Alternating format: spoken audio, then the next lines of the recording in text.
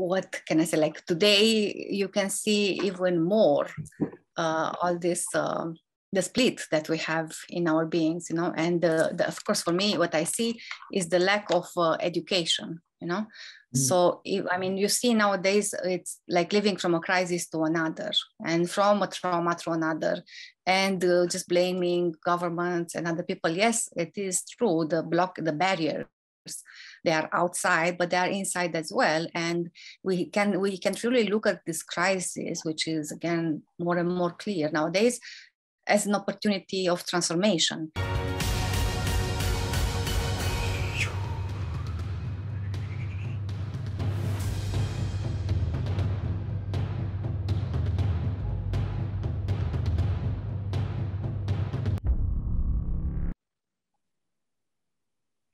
Ladies and gentlemen, welcome back to Disco Shaman TV. Today we got a very special guest, Valentina Onisor. She has a MD qualification. She's a specialist in family medicine, Ayurveda, and aromatherapy, acupuncture, and Chinese medicine. She has over 20 years of practice in all these mentioned fields, and she's also an author, permanent faculty of QAV, yoga and meditation teacher. Welcome to the show, Valentina. How are you? Thank you. I'm very happy to be with you. I'm doing great. And you? It's a pleasure to have you. Would you like to introduce yourself? All right, you said it. And again, if people want to know more about what I'm doing, they can always just go to the website, hammad.org. That's the main point right now for me, the collaboration with the quantum scientist, Amit Goswami. And that was a wonderful moment when we met, and many things that I was studying and practicing for many years, they got much more sense, So bringing quantum science, which is the bridge between science and spirituality, as you know, made a lot and created revelations inside of me, and it's still bringing the fruits. Okay, so we will go into question one. So you're seeing a lot of sickness in the world at the moment. Cancer, depression, suicide, mental illnesses, physical illnesses. As a quantum practitioner, what's your take on what's happening with all these ailments? Yeah, what can I say? Like today, you can see even more all this the split that we have in our beings, and of course, for me, what I see is the lack of education, So, you see nowadays, it's like living from a crisis to another and from a trauma to another, and just blaming governments and other people. Yes, it is true. The barriers, they are outside, but they are inside as well. And we can truly look at this crisis, which is again more and more clear nowadays, as an opportunity of transformation. And when I say crisis, you can put here also diseases and all kinds of sufferances and neuroses, which you can see it a lot and more, than in the past. And what this is bringing up, we have to look what's bringing in ourselves, and eventually really take this as a chance to become more authentic.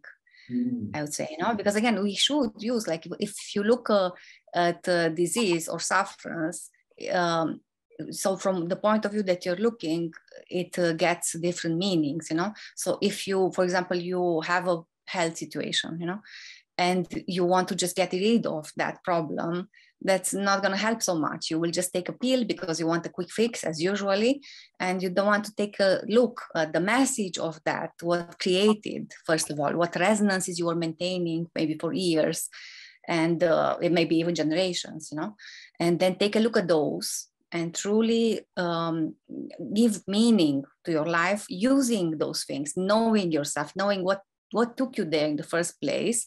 Because actually this body, all these bodies that we have, it's a great wisdom in that, we just need to get back in touch with that, get back also with the wisdom of earth, that we are here, not by coincidence, and not by coincidence right now.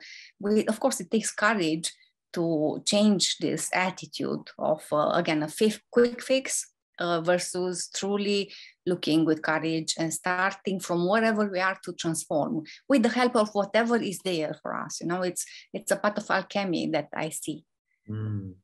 When I was researching plant medicines and indigenous communities in the Amazon basin, I was working with one of the shamans over there, and what he was telling me was that, for example, people with certain sicknesses, what's actually going on at an energetical level is that somewhere they have lost their power. It's been taken away from them. And the role of the shaman was to go into the ceremony space, into a trance, and to be able to hunt the life or the experience in which you had lost your power. They call it hunting the demon. And they actually see it as a energetical demon that has taken your power from that point of when that trauma occurred. And their job is to remove it from there. Does that have anything to do with the current practices you work with? Yeah, definitely. And I also had this experience that you're talking about, in a few ways, because interesting enough, I mean, like everybody, I guess, wherever there are big blockages and big, again, situations that you really have to deal with, and use what is called fundamental creativity. Because in creativity, when you say creativity, also in creativity and healing, it's situational when you just have to call to heal from a cold or from something, not so difficult, or can be fundamental when you speak of cancer or other health situations which are really serious. And then you get the question, do you really want to live or not? And I've been there.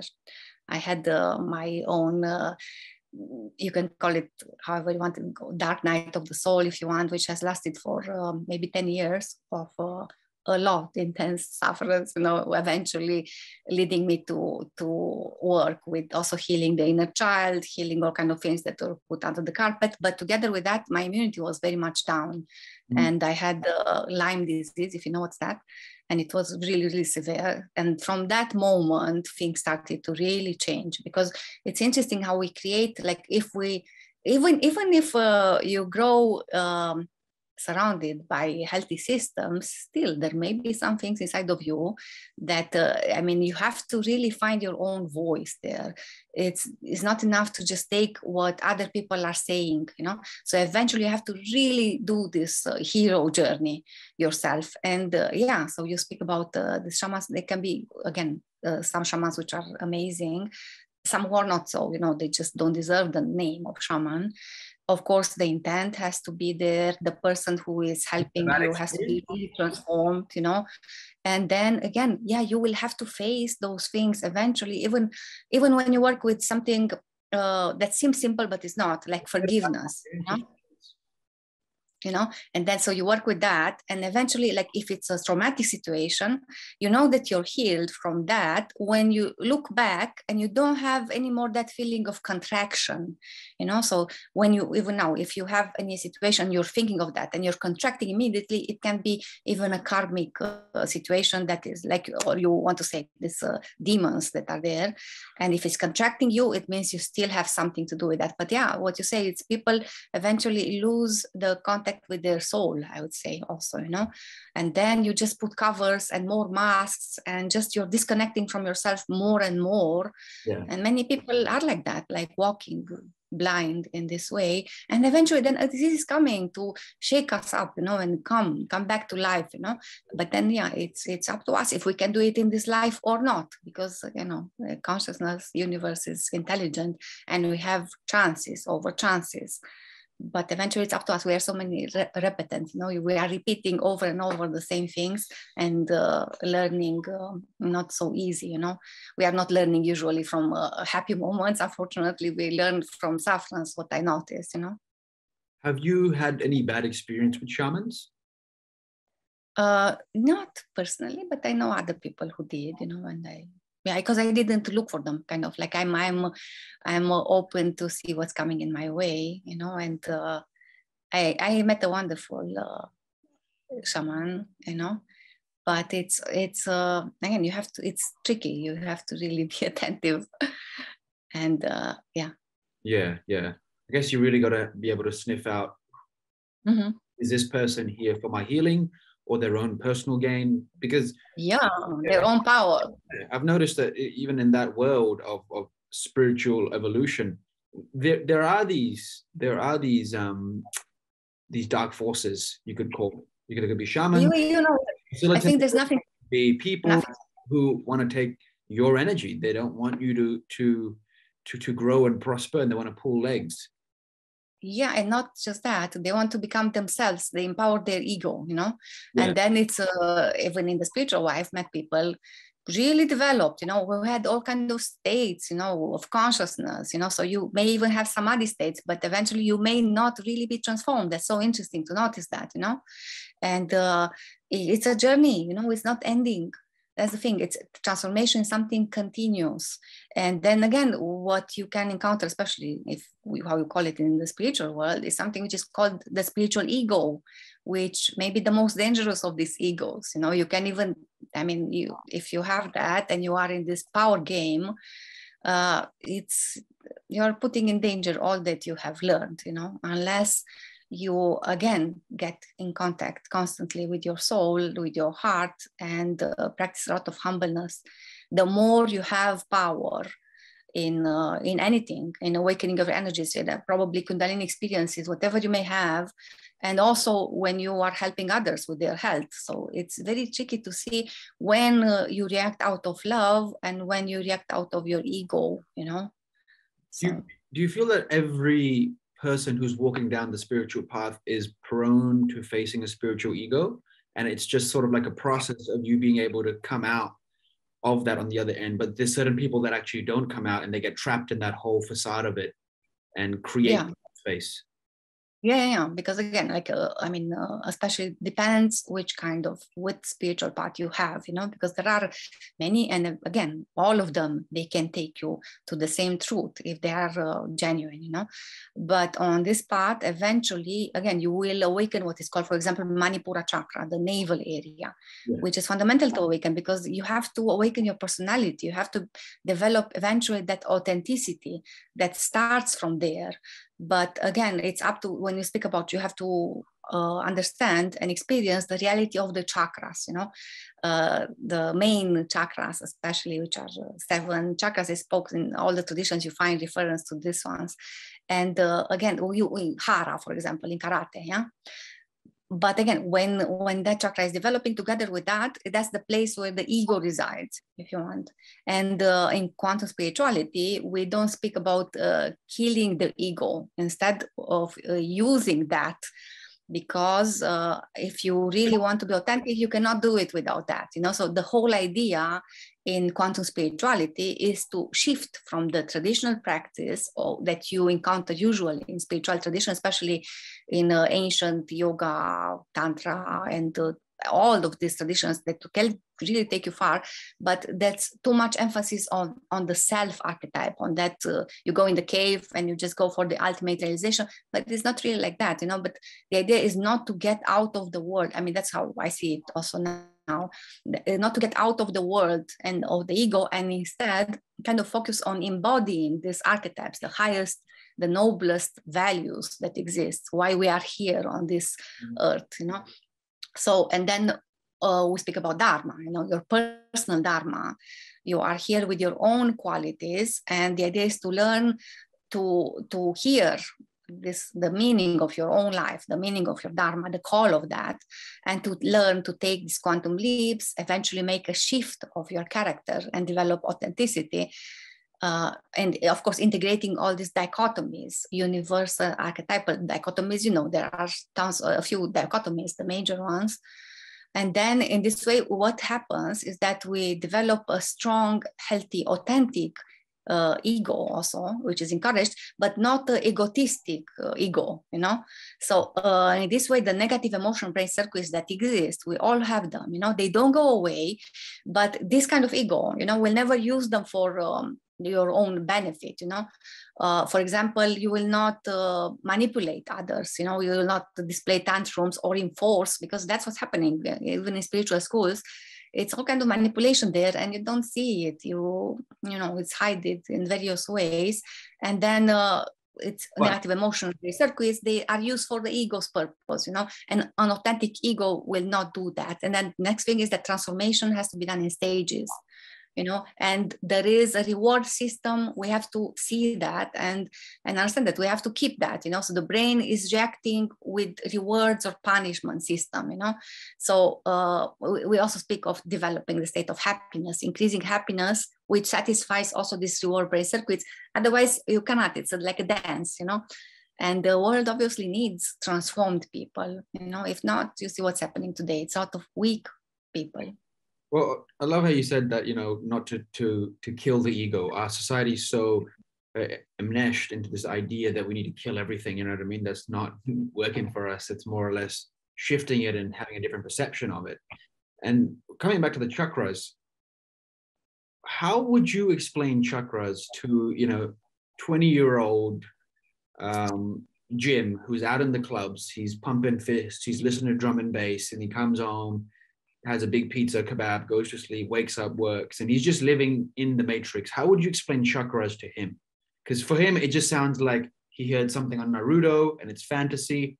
How would you explain to him, and how would it benefit him by knowing this knowledge? Yeah. So again, when you say chakras, it's the translation is wheels of life, whatever. You don't need to, it's not necessary to really see them in this way. The idea is that you have to see how they connect with life. For example, the base chakra and Muladhara chakra. So people who have Muladhara chakra, they have usually a very harmonious body, beautiful and strong, and also flexible.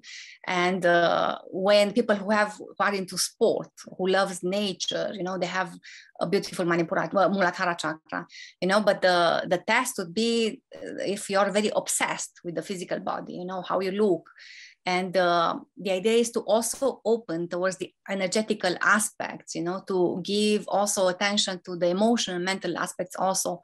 So Hatha Yoga, for example, practices that go also into the energetic aspect, not just into running. Eventually, you see that there's it's a limit there, so you don't go further than that kind of. And also people who are on this level, there are also blockages on all of them, all the levels. If the energies there are blocked or anyway not moving much, it's a state of laziness, more tamas, and you also you're too attached usually on things. You don't allow change much, so let's say Muladhara chakra. It's also obviously you are thinking only of survival, so survival oriented. And actually, like I am just telling you a few words for each of the levels to see.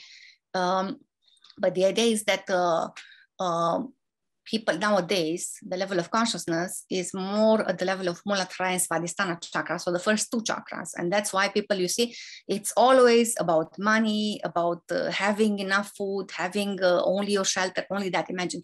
And the people at the level of Svadhisthana chakra, it's about sexuality, and how many people nowadays really understand sexuality. It's so easy to put the image of anybody down, in this way, and to manipulate them. So at these two levels, people are very easily manipulated, because, again, they are easily threatened. So yeah, you understand. So I know you know these things. I'm just trying to make it easily understandable.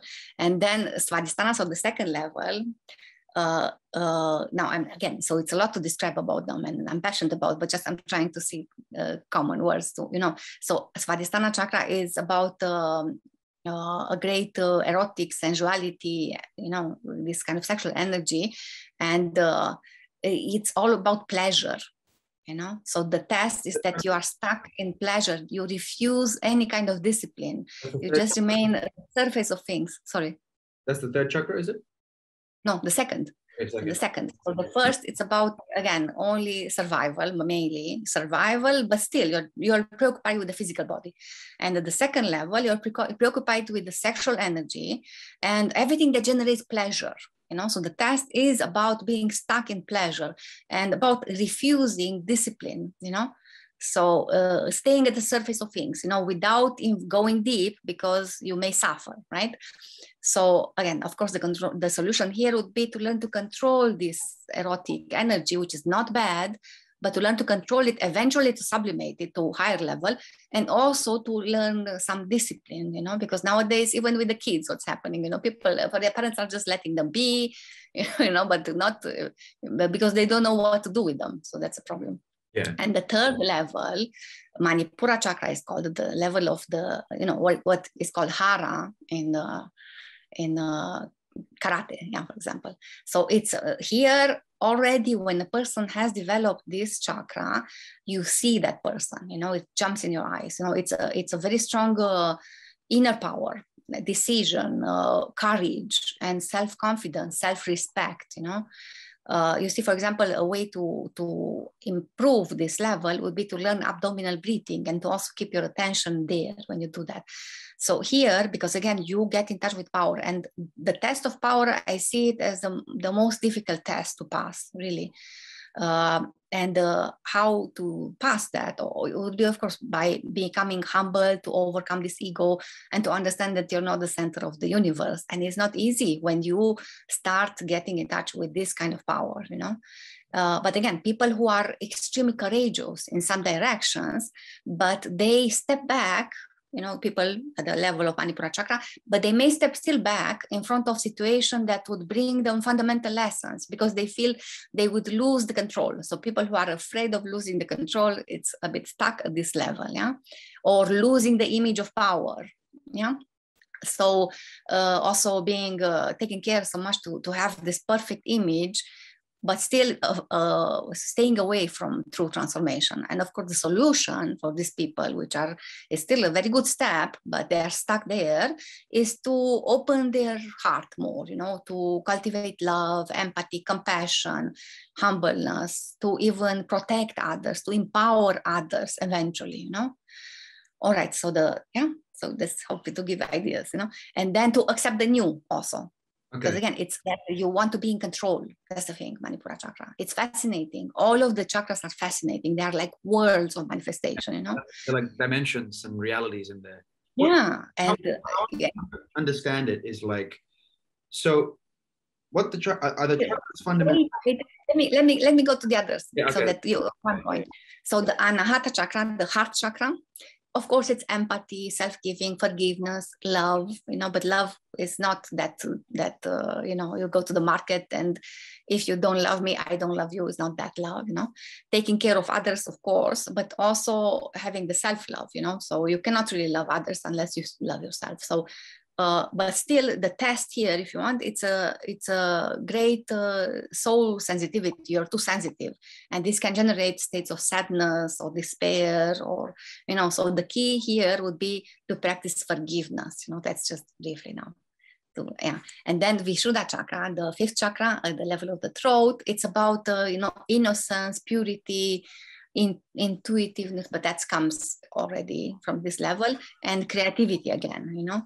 And if you want, so people who are very pure, very creative, genius people, and artists especially, you know, I would say. So, but the problem with these people which have this chakra more developed is that you step back in front of whatever you think it's impure or low frequency. You don't want to melt, to merge, to have any kind of relation with this kind of people. Yeah, of course, that's a tendency. And you have the tendency to also withdraw from the world. And what you need to do at this level is to learn transfiguration, what is called, to be able to see sacred in the mundane, to see sacred in everything. And it's possible. And then at the level of Ajna chakra, it's people who live, of course, in the world of ideas, even fascinated with the mind, with their mind, and losing the connection with the rest of the world, you know. So again, the idea would be to learn to awaken their soul, compassion, love in other ways, yeah.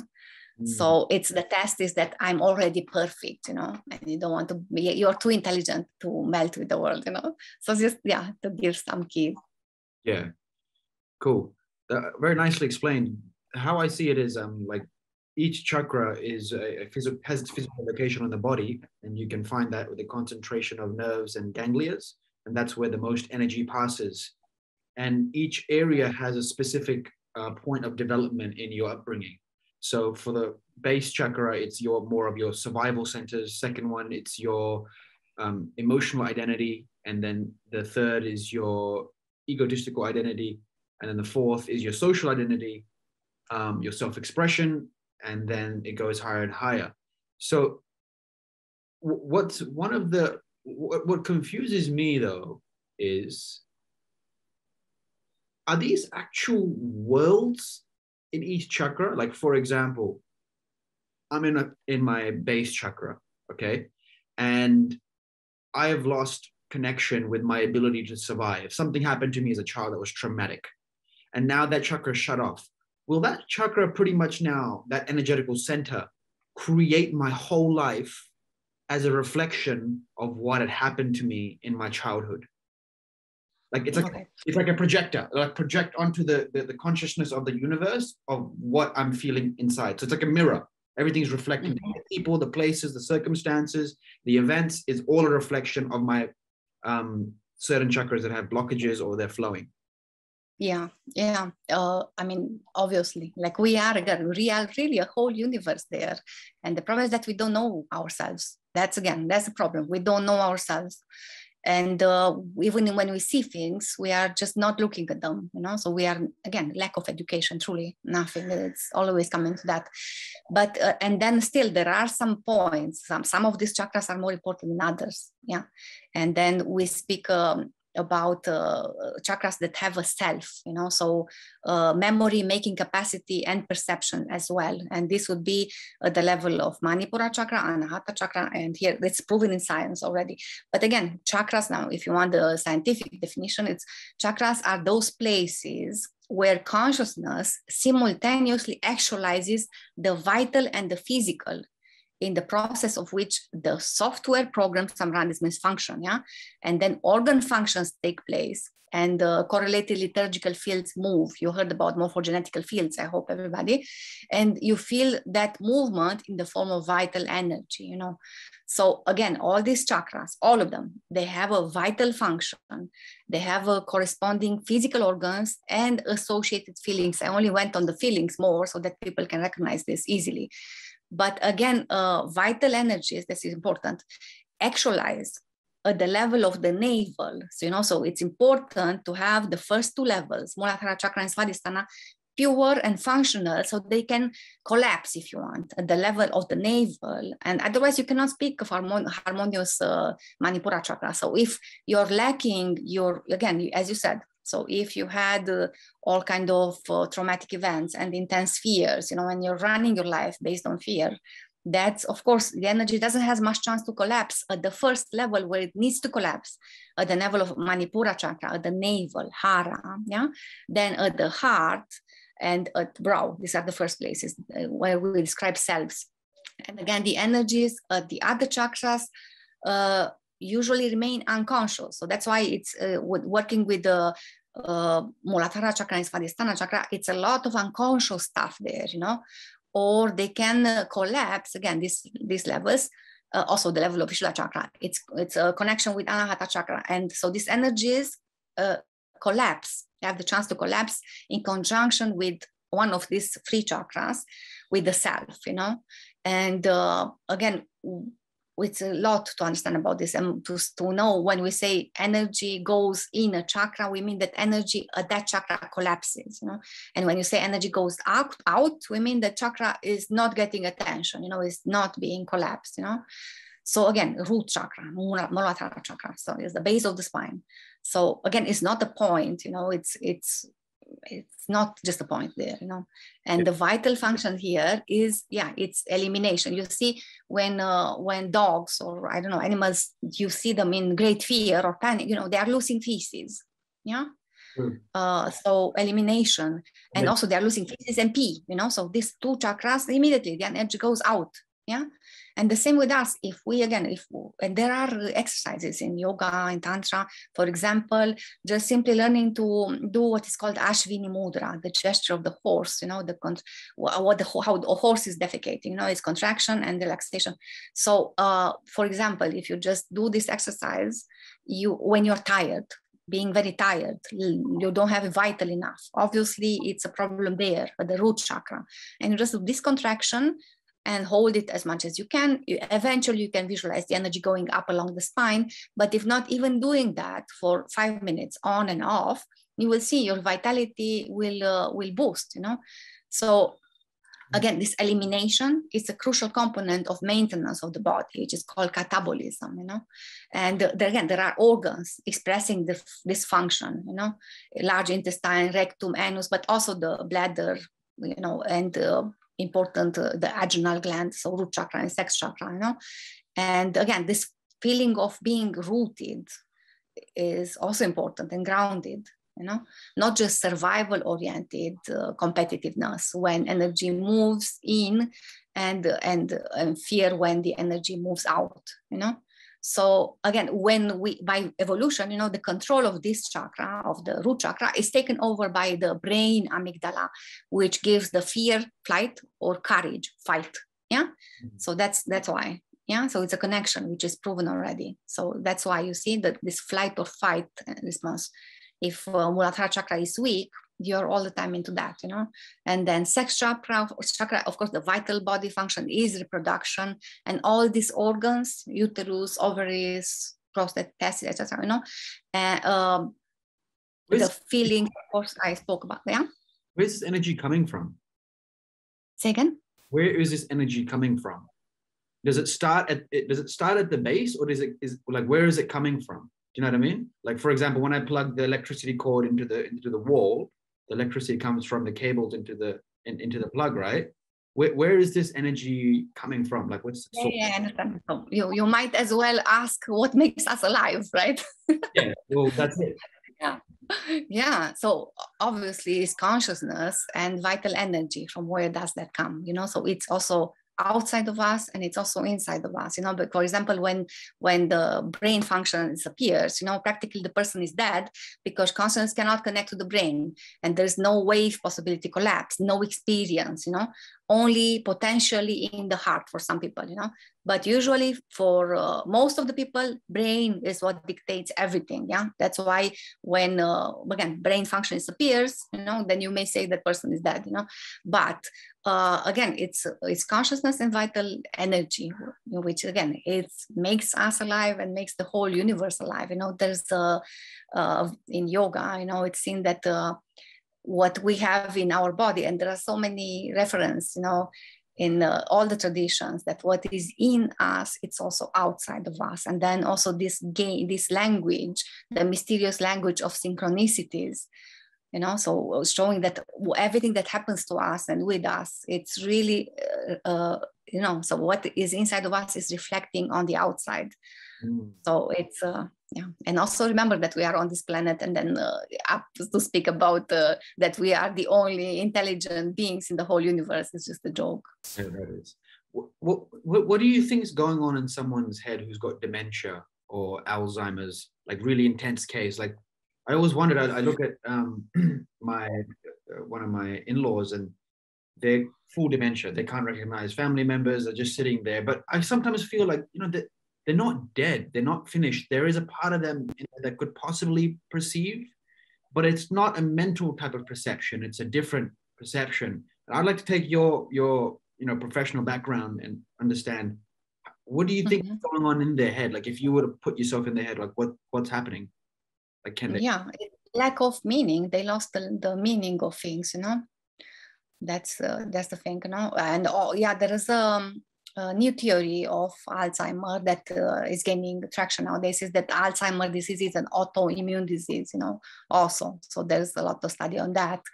But what I see, I mean, also I noticed that Alzheimer now, it's at the ages, even 40 some of age, you know, you see nowadays people with Alzheimer and dementia, you know. And again, I would say myself, I would say that it's a problem of, again, living without purpose, you know.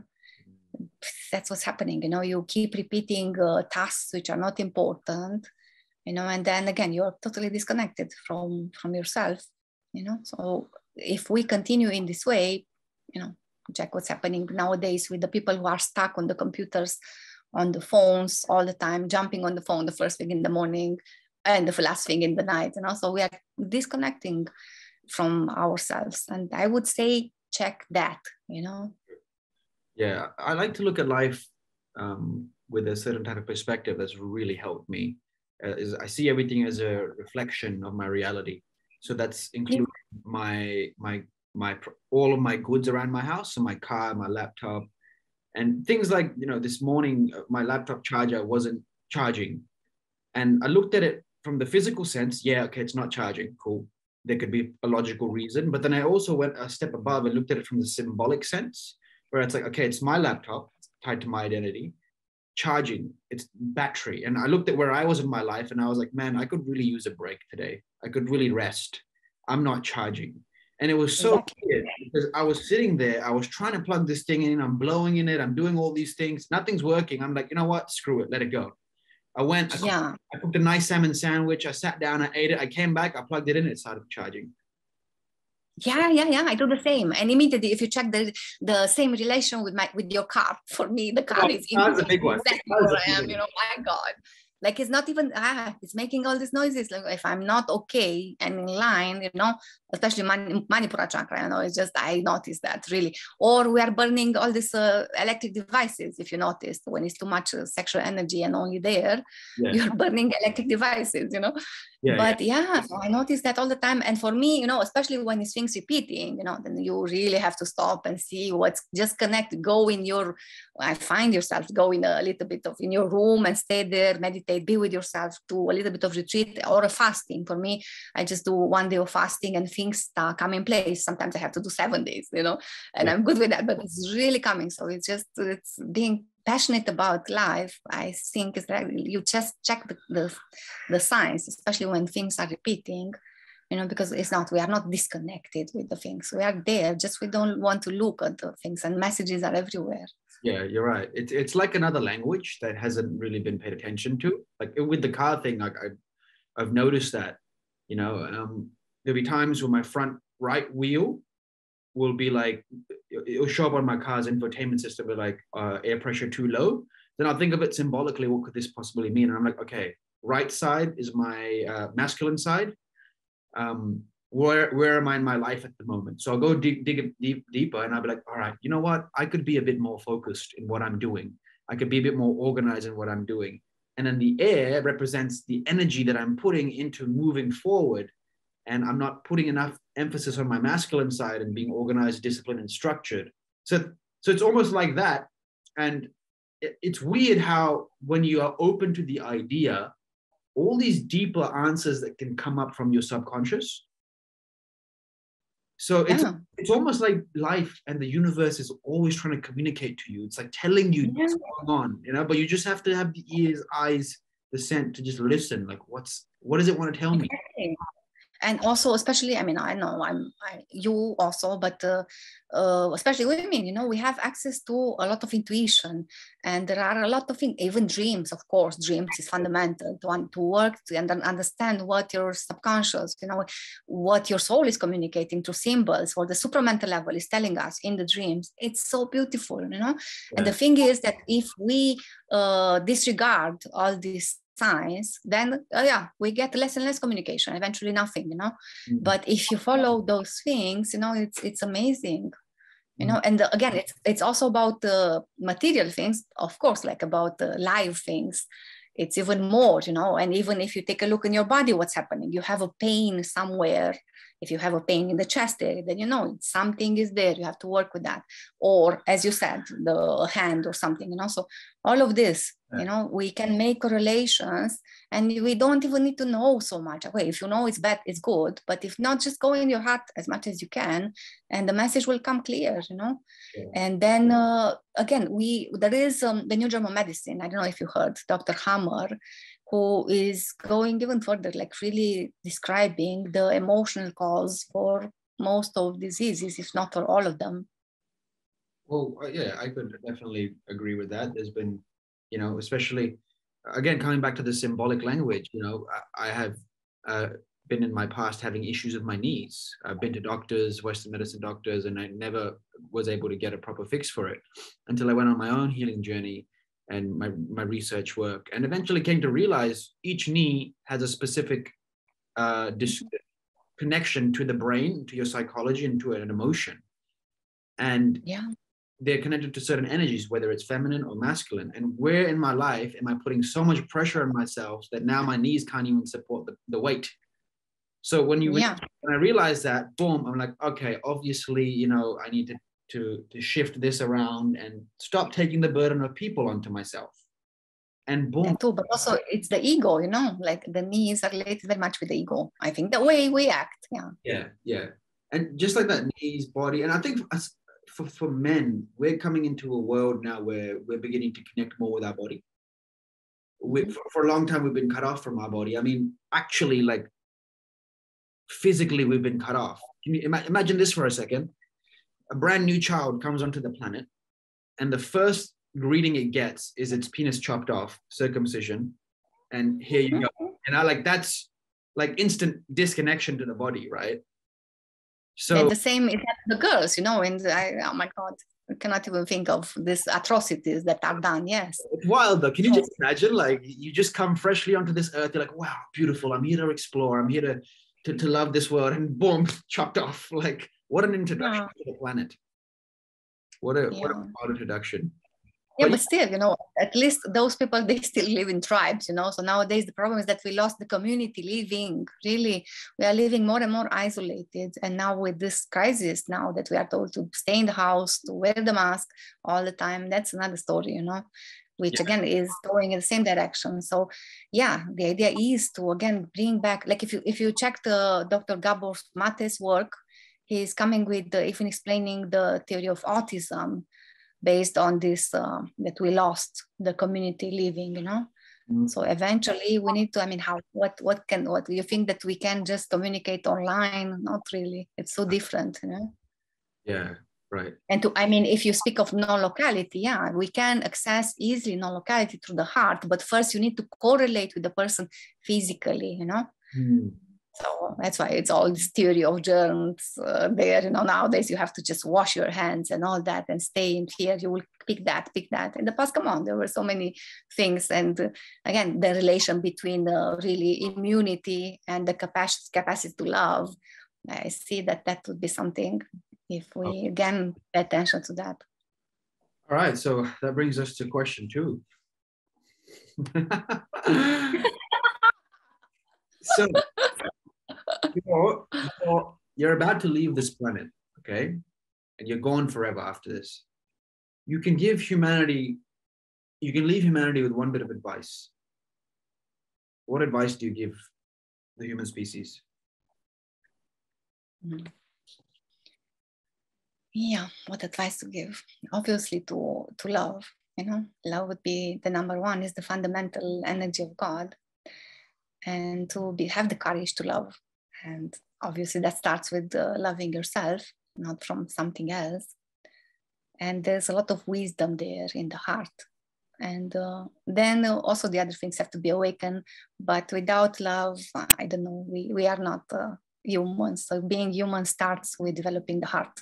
So it's even the symbol of the cross, you know, it's at the level of the heart. So what is under is more like survival instinct, if you want, you know, and that's okay.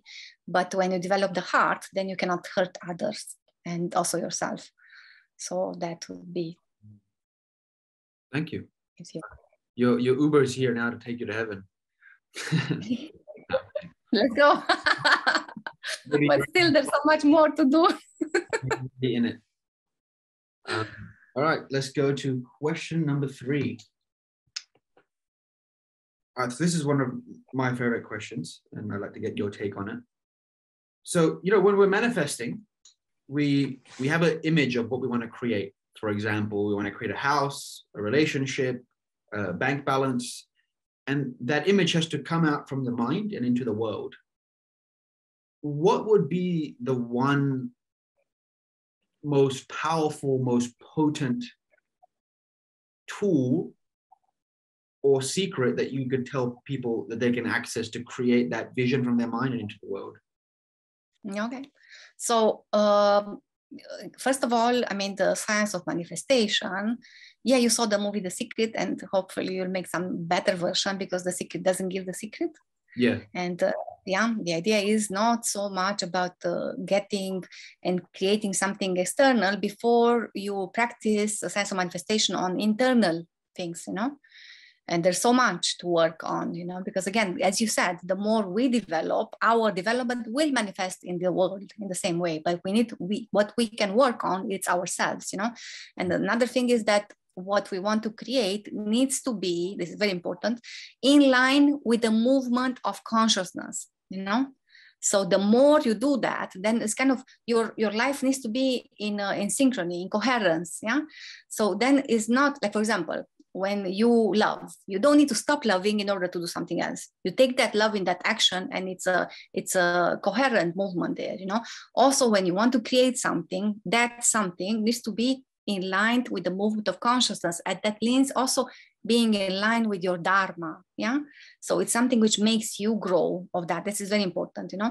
And then the same important to understand is how to work with the intent. That's the first thing that we need to understand, you know.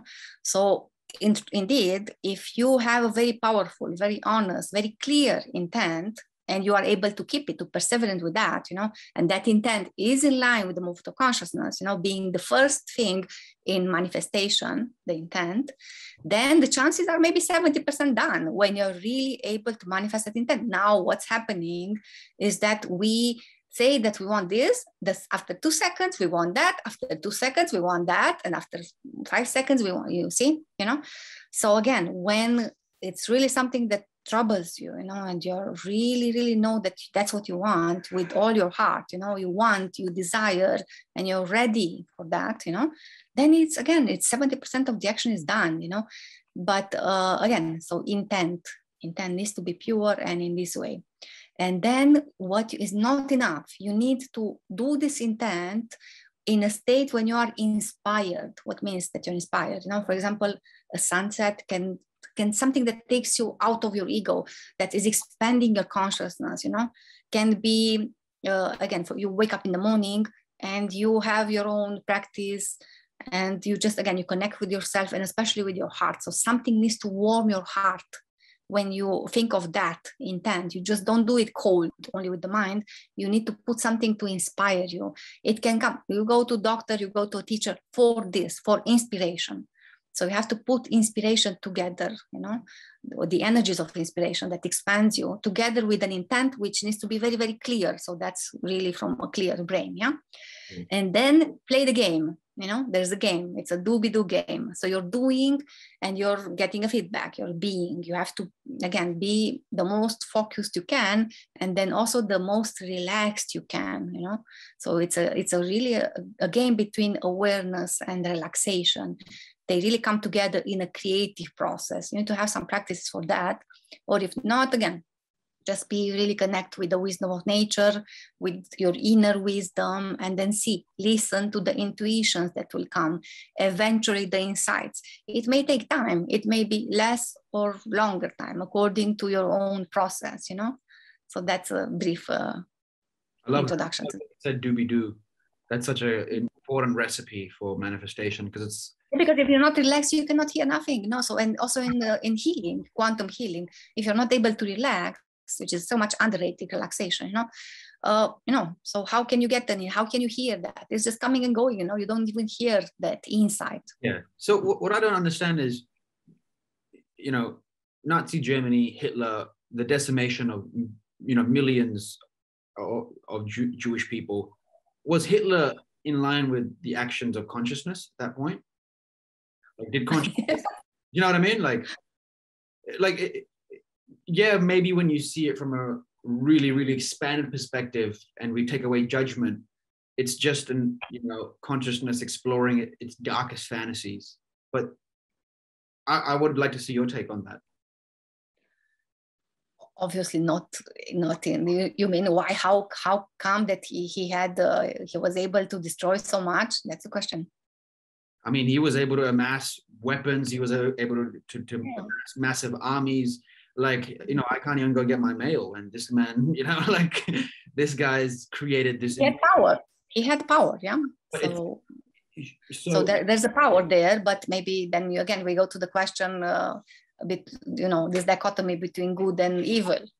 you know. So there's both, you know, there's both. And until a point, there's a dichotomy, and this force is there. And as I mentioned, for example, the ego and the power can be something that, again, it's, you know, you get in a situation when you have, you're using wrong these energies, but you still have them. You have access to this. And I don't know what he was in another life, but obviously he had access to a power, you know, and not, you know, he didn't use it well.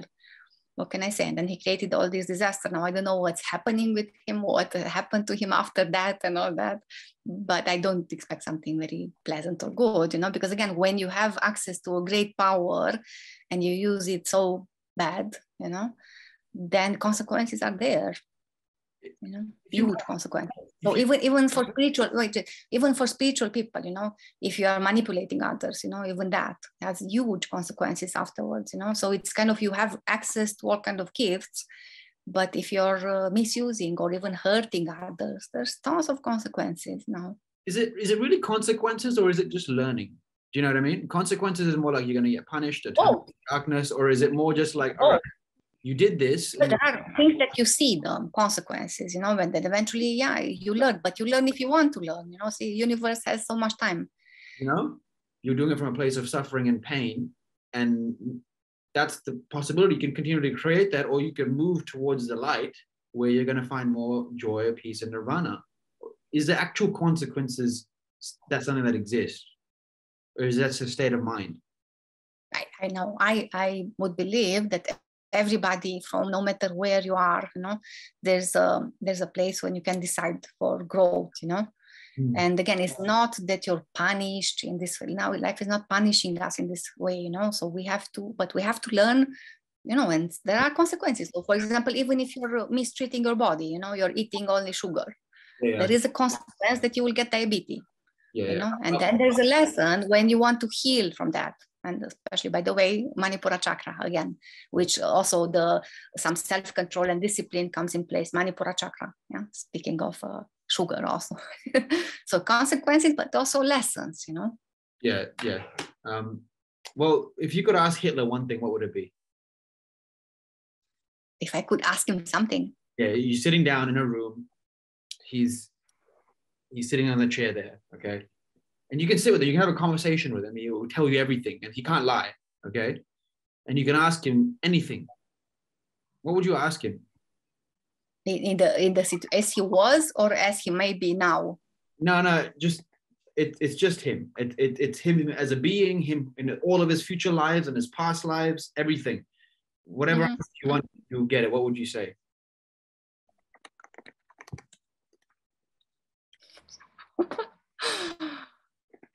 Oh my, I don't know. I don't think he would even listen to anything. He's got, don't worry, I'm there with a cane. I'm going to make sure he does. He would just be in front of me, looking at me and see what I'm doing with my own power, because I'm here to empower others, and he's just empowering himself, right? Yeah. Maybe I would remind him to empower others. I don't know. Others, good one, but I don't know. It's difficult question, my dear. Well, he did empower all the people in his army. But that's what I'm saying, you know, so empower the good, but how to, I don't know. There's no way, you know, the people, I'm telling you, so even as a doctor, you know, or as a teacher, so people need to, they need to want, you know. It's not, you cannot pull the grass to grow, you cannot help transform now, you cannot help heal nobody, you know, only if they want, you know. Yeah. They really come and ask, you know, and then there are things, yes, and then again, you can give inspiration. Would he get something from me, you know, be inspired? I don't know. So it's again, it's up to everybody there. Yeah, I mean, there were horrific acts, and it'd be interesting to have a chat with them and see what. Yeah, but there are other people who did all kind of things they do nowadays, you know. Yeah, so you wouldn't have anything you want to ask him? No. No. In that what? I don't think so. What his diet was like. You know what I mean? Like, what did he eat? Blueberries for breakfast? No, I would not ask him anything. You know, if he wants to ask me something, okay. If not, what to say? Okay, cool. Well, that brings us to our last question, and this is a very exciting one. Something that I've been waiting all day for. And this is about non-local and quantum healing. What is it? How does it work? And let's get deep with what are the possibilities of quantum healing. And you can talk about things of, you know, I don't know if it has anything to do with parallel realities, other dimensions, quantum entanglement. I'm just going to throw it to you. Okay. So again, when you say quantum healing, first of all, it comes from that level, which is called the supramental level, you know. And then for healing, we need to recognize the healing power of consciousness, you know. It's called downward causation, which has a freedom to choose, you know. And the fact that consciousness actually has the requisite wisdom, you know, which is in the supramental compartment. Yeah. So we know that we have 5 bodies of consciousness, not just the physical body. If you think that we are just a physical body, there's nothing to talk about, like with Hitler. Yeah. Yeah. So the consciousness has that wisdom, and also it has the mechanism, you know, to choose a new context, you know, for the mental processing of emotions, you know, and it also has the power to discover what is needed to make a quantum leap of insight, you know, when you get a brilliant idea, and also power to manifest, you know. And again, when it manifests the insight, when, you know, it's going to unblock a vital feeling at the level of a chakra, which is affected in any kind of situation. There's a blockage in various places, and then will unblock a movement of, we call them vital blueprints, you know, which are associated with these blockages and chakras, you know, and will also revive a correlated physical organ with the proper organ function, you know. So if you think of quantum healing, obviously you think of an organ problem also, yeah. So for example, there are cases of spontaneous healing of cancer, you know, various types with various causes, which may be due to the sudden onset of such a dynamic surge in the immune system activity, for example, that the cancerous growth can be destroyed in days, sometimes even in hours. There are many cases of that, you know, even, Joe Dispenza, it comes to my mind, you know, he had already. Maybe instant, just. Yeah, exactly. So there are people who had, even Amit was telling me one instant, I don't know, an instant case of my own patients, but Amit told me that there was this woman, and he was there with her also in a workshop led by, I don't even know who, in America. And he was guiding them to dance. And initially she didn't want, oh, how can you dance? You know, like you're in the ego, you don't want to dance. You just want to be serious and suffering when you're in the ego, right? Why would you get up and dance and forget about this, you know? But eventually she got up, and she went really in a state of trance. And there was a special music, and he was also guiding this in a way, you know, that professor. And suddenly she went in the state of trance, and she was crying and crying and crying, and suddenly she melted. She felt that those tears were melting a block of ice, which then afterwards she just went to the doctor a few days ago, and that cancer was gone, you know. So he knew such a case. I know people, and I also guided some people, but it took time, you know. It was nothing like sudden like that, you know. So again, we speak about self-healing, and we all have this capacity, and we need to apply it, especially nowadays, you know.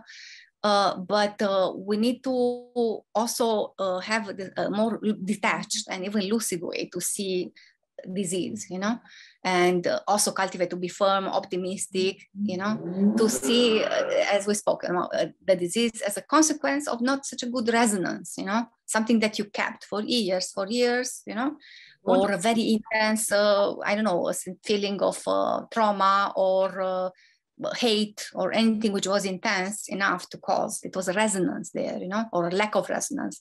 Okay. So the first thing is to kind of be open to see what you did or what you maintain in the emotions, in the mental areas, created that, you know, and then you become responsible, you know. And you wanted to ask something? Sorry. I said, did someone just rip a skid outside? Say again? Did someone rip a skid? Okay, I don't hear you, sorry. Do a burnout? Did someone screech their tires?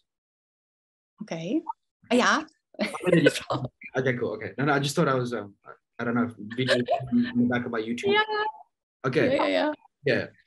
So how does this happen on a distance? Like how, for example, for clients who are looking to work with you, they're in Australia or they're in China, can you do the work from distance?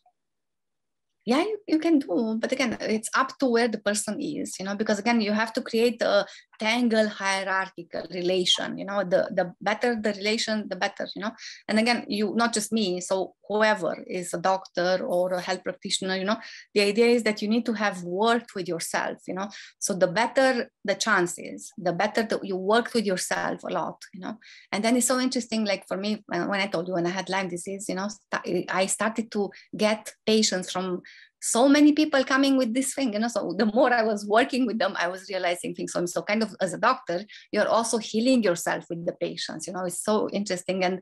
And then, so then it's really like when you do this, when this is your path, the path of wholeness, then you don't even feel that you're working, because again, whatever comes to you, it comes also in a way to help you be even more integrated and more healthy. And then of course it's easy to work with people because you can see the truth even if they say something else, kind of, they come in your in your workplace and they say something, and you can go to the truth there according to how much you establish this relation with the truth yourself, and then again, so you need to create this tangle hierarchical relation when it's not a linear relationship, it's a tangle. So kind of, again, both are creating each other, it's a creativity process there in place. And that other person needs to be in a place that's really, you really want to learn and transform and to grow and make something beautiful out of that, Yeah. And then obviously to have the courage and the perseverance, which again is something that we are not learned so much, to do the required changes and have the practices, and also have a journal. I don't work with anybody who doesn't have a journal. It's very important to have a journal to see really what is happening there in the background, because what we see at the surface is just the tip of the iceberg, right? So it's a long situation, and you need to not want a quick fix, so there are things, okay, so you can give some quick fixes if it's nothing really, but again, take any kind of crisis and disease or sufferance as an opportunity to really transform, because there are all these compartments that have been, you didn't care about them, that may call you at some point, and they may be the source of your reconnection, for example. Valentina, I feel like I could talk to you for hours. Me too. A lot of insight and wisdom, and we haven't even gotten to talk about the pyramids and DNA and all the other work over there. And I think extraterrestrials, don't forget. What? The extraterrestrials, don't forget. Sorry, sorry, I can't. What was that? The extraterrestrials. Oh yes, the extraterrestrials. Remember when I asked you what you want to talk about, you mentioned that also, and that was wow.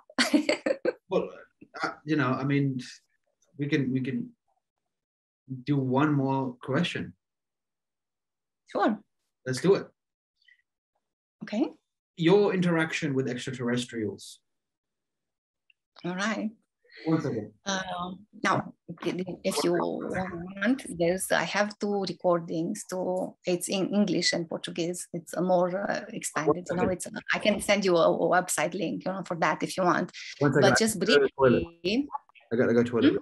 I gotta go to the bathroom real quick. I'm back. Okay. Oh, I'm waiting. Yeah. Okay.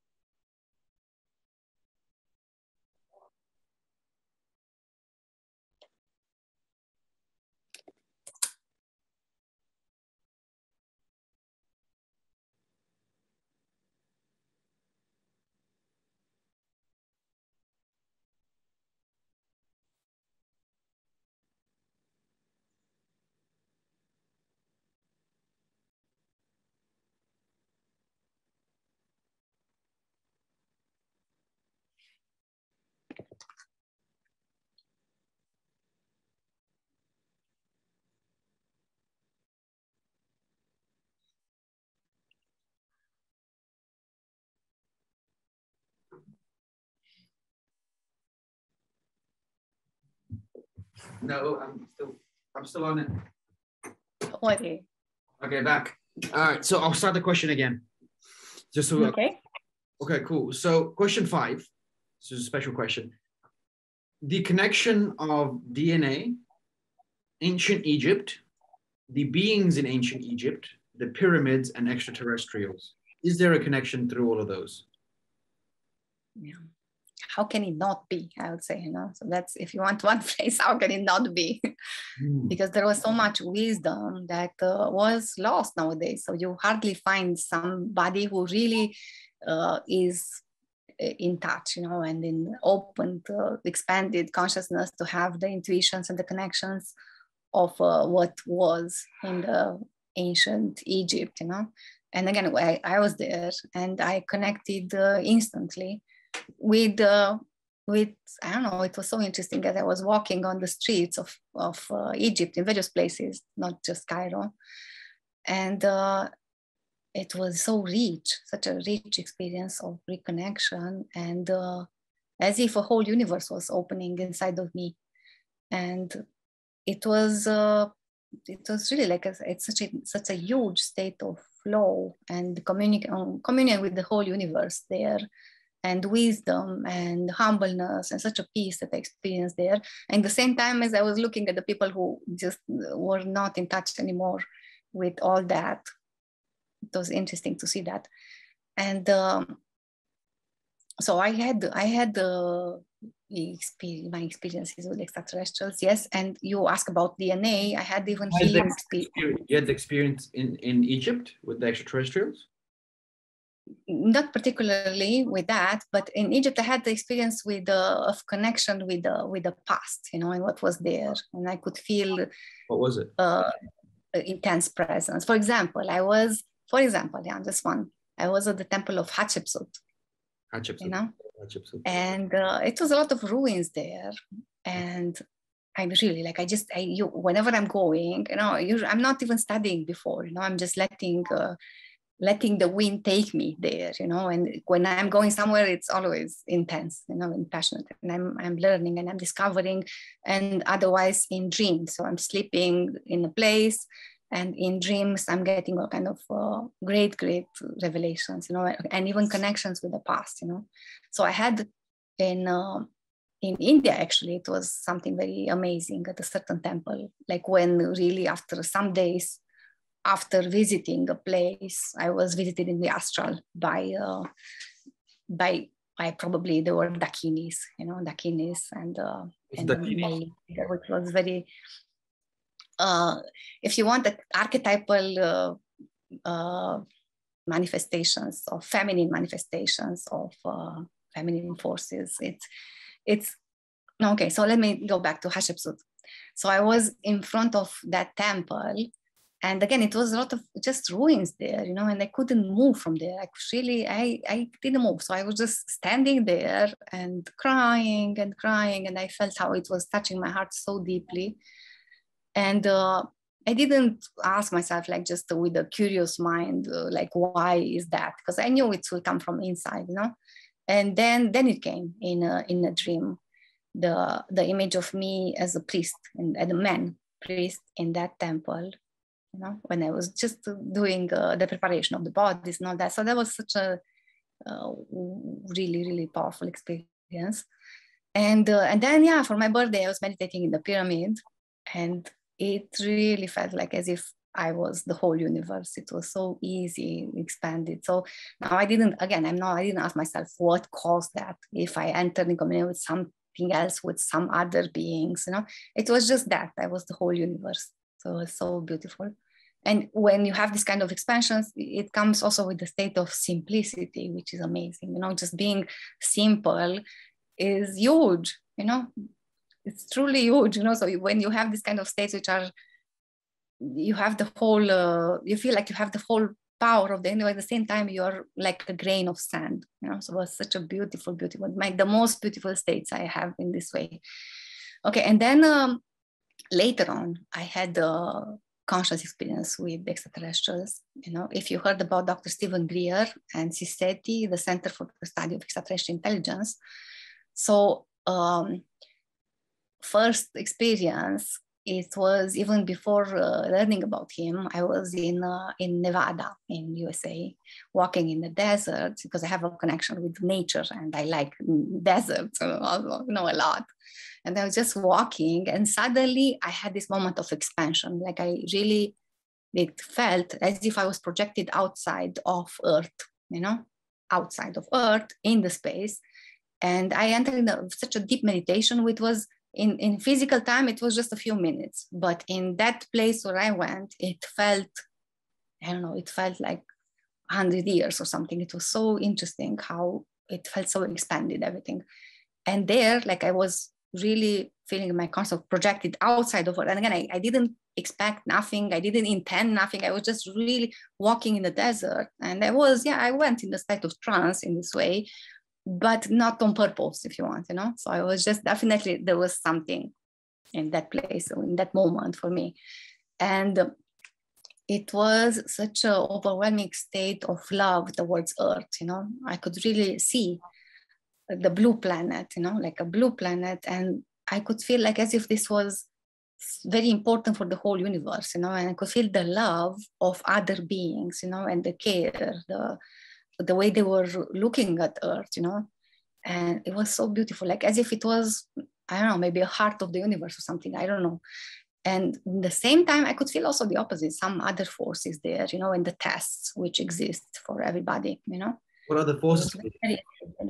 Hmm? What other forces were these? I don't know. So I'm just telling you. So I felt, first of all, it was huge, and it was, how to say, incomparably much, much greater. The power of the good and the love that was there, it was much, much greater than also I perceived also something also like some other forces which were attacking Earth, if you want, in a negative way, So I could feel that too.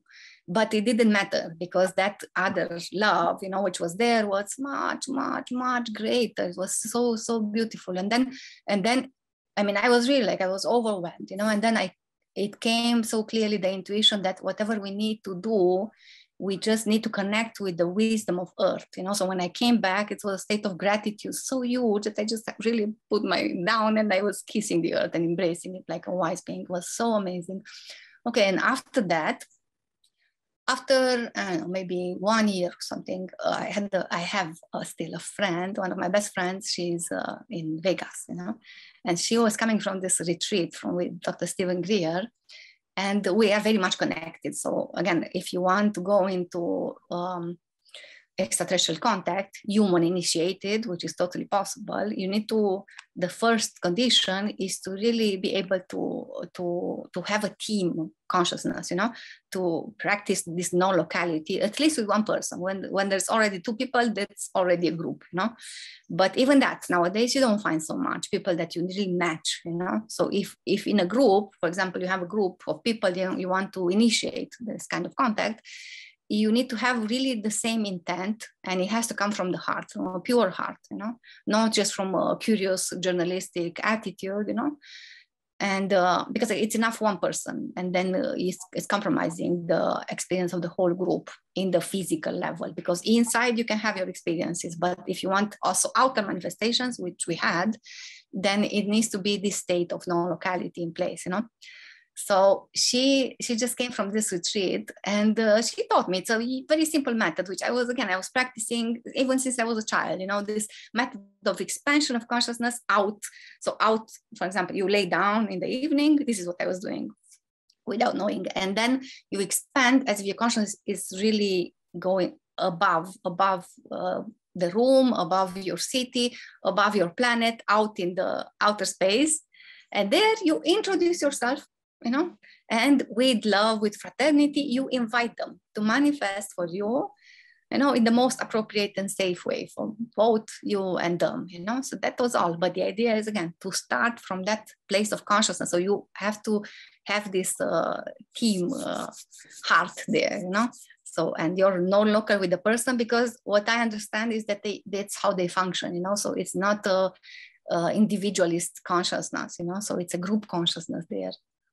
Which again, if humanity is not there, we humanity, we are still dominated by Manipura chakra, so we want to put weapons in the space. Imagine, what is the human doing nowadays? It's a lot of manipulation. So that's the level of Manipura chakra there. So it's not so much love and fraternity. So that kind of fraternity, and then you can really expand. And there were manifestations that were so interesting. And so, the first sign when it was so beautiful, it was that feeling of home that I really never felt. So it was putting a smile on my face and in my body. It was such a state of love, and obviously being totally safe, but a state of home that I never felt, and for my friend also. And at the same time, we had a cat in the room, and the cat was really jumping on the walls, and was making so crazy sounds. And we knew that the cat, maybe she's seeing something. We were only feeling something, but the cat obviously also, and we put the cat out, and still the cat was bumping on the door, Yeah. And then eventually the next days we did this method outside, because that's the idea, to do it, especially when it's night outside, and you just look at the stars and you do the method. So it's beautiful. And we were doing it often. Even the cat also was calming down and got used with this new energy and new presence that was there. So, and then, I had many experiences, and even of deep healing for me, So, but again, you cannot force this, as you cannot force nothing that is supramental, but also this, there's no way to force this, but there's methods. Yeah. Yeah. Sounds like you were mushrooms. Yeah, see, so stop. Then you had interaction with these beings. What was like the interaction like? Were they humanoid? Were they insects? Were they? Okay, so I'll tell you one, because again, I was not really looking. Again, I'm my style. How am I done? How I am functioning is I'm not really asking, with the mind. I'm kind of opening from the heart, and then it's like a child, if you want. That's how I practice this method, and then whatever is revealed, but it was once when, there were all kind of various manifestations, physical manifestations, also inner manifestations, amazing ones, but if you want me to talk about shape and form, I can tell you one, which was very, very special to me. So very, really special. So it was again, I was in the desert, and with this friend of mine, and there were other people in the house. We had a retreat there in that period, and there were many people in the house, and then we had to sleep in the same bed, okay? Because usually I'm super sensitive to noise, and she's also, so we had to just sleep in the same. All right, so we did this method in the evening, just really expanding out and calling them. All right. And then we went to sleep. So it was just an intent there. And she went through such a deep sleep as if you could cut wood on her. So truly, like she was totally asleep. And me, I started to burn, so the physical body was heating up, huge. So I was so hot, I could fry an egg on me, And in the same time, it was a state of happiness, which was increasing. And like, you cannot contain this much happiness in the physical body, kind of. I felt that. It was like as if it was breaking me apart, but such a state of happiness was in me, coming from this state of expansion, which I think it was the most intense state of happiness that I felt. And I was also, at that time, you see, even now I have amethyst. So I had a crystal, and I used to sleep with the crystal in my hand for many, many, many years. And even in that time, I was sleeping with my crystal in my hand, and that crystal was super, super, super hot, So the more I was getting hot, that was even hotter. But I was holding that, I was and I was sweating. So I was just moving, jumping around almost, in the bed, but still with the eyes closed and in this state. And then what happened was, from the beginning, so I could see with the eyes closed, but I saw, so without wanting, without looking, it was 5 or 6 very tall men, so it was like a man. It was a little bit, they were tall, and the head was, no hair, and it was a little bit more elongated, the crane. And they were there just simply at the bed edge, and they were really all working on me. And the intuition was so clear that they were really, really acting on my DNA. you know. It was so clear. And indeed, so I was in a period when I was like, my heart was really, I was in that state, I told you, of dark night of the soul. I was really suffering, and it was wonderful. So I was just open and very, very happy. And then eventually, after, I don't know, it was like maybe 5 hours experience. And then I let the crystal down because, and even mentally I said, okay, that's enough, because the next day I had to be up and running all kind of events, you know, and that's it. So in that moment, yeah, they disappeared and I slept, you know. So that was one when I saw. Yeah. When you say they were working on your DNA, what does that mean? Were they That was the intuition. That was the intuition, because really I could feel, I don't know how to explain, like how deep in my bodies I could feel what they were doing. I don't know exactly. There's no way I can explain how, but it was extremely, extremely deep and extremely, extremely good, you know, what was happening. And it was like the intuition was that, you know, it just came as a very clear intuition, you know. The beings? Like, do you know where the beings were from? Well, No, nothing. Okay. So I got later about, yeah, but that's more, it's also about my roots, kind of. I don't want to say that. I respect that. Yeah, very interesting. Very interesting to see this part of perception opening up to these Yeah. higher realities and these other extraterrestrials. Did you happen to have any insight into like how are they helping us? Like how are they helping us transform and evolve? And there's a lot of darkness on the planet, a lot of things that are going on. How are they? Yeah. Now, I mean, I don't know how you know about some of these things, and many people know, but I think that we are very much manipulated to stay away from contacting them, you know, because it's all these movies and all these scenarios and even all kind of things which can be done to seem like that, you know, but it's not like that. So, you know, so it's a lot to see what is our inner demons, you know, and what is the actions that are attributed to extraterrestrials, you know, because kind of I feel like of course, humanity is kept. I mean, there are so many files, you know, it's, if you check even online, Dr. Stephen Greer's work, you know, with testimonials from militaries, you know, and so many, like how many really experiences are, and even documented a lot, like the objects which are seen physically, you know, and especially in the areas where, again, militaries, they want to launch weapons in the space. So that's interesting, you know, because we are not allowed to do that. There's not a way, we are not here to conquer the space. So if we want as a planet to be in this family, the intergalactic family, we need to grow up, you know. So we are like kids which have strong weapons, you know, and we are not at the level of the weapons that we have, you know. And also we are not using our capacity. So I feel that they are here and they are accessible and help us grow and heal. But also they show that many of the actions that are done at the highest levels are not okay. Okay, so what's one really simple practice or strategy that you could give to the viewers tonight for being able to connect to their heart and to be able to connect to this extrasensory perception of other realities around them and beings and information in the most safest way possible? Yeah.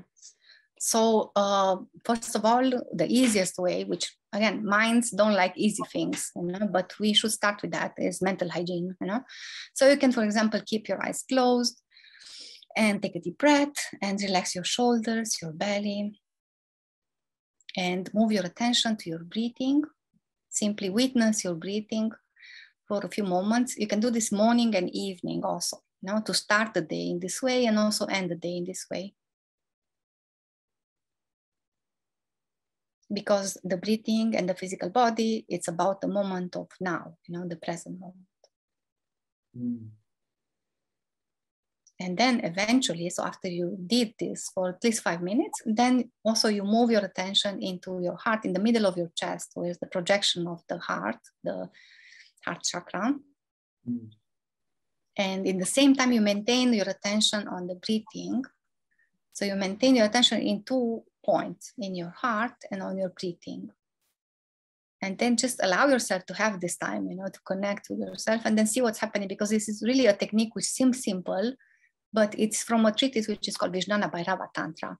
And those treatises, when you have the keys, they are keys for opening what is called the supramental level of our being, and the heart is a gate towards that, So, and then, for example, if you want to connect with, so again, take your time to do this practice, morning and evening, at least 5 minutes.